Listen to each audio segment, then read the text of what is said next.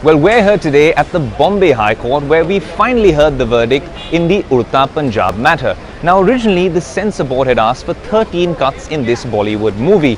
But today in court, we found out that only cut number 9, which is a rather vulgar, obscene sort of a setup where you have the protagonist of the movie urinating in public, that's the one scene which will be knocked off from the movie.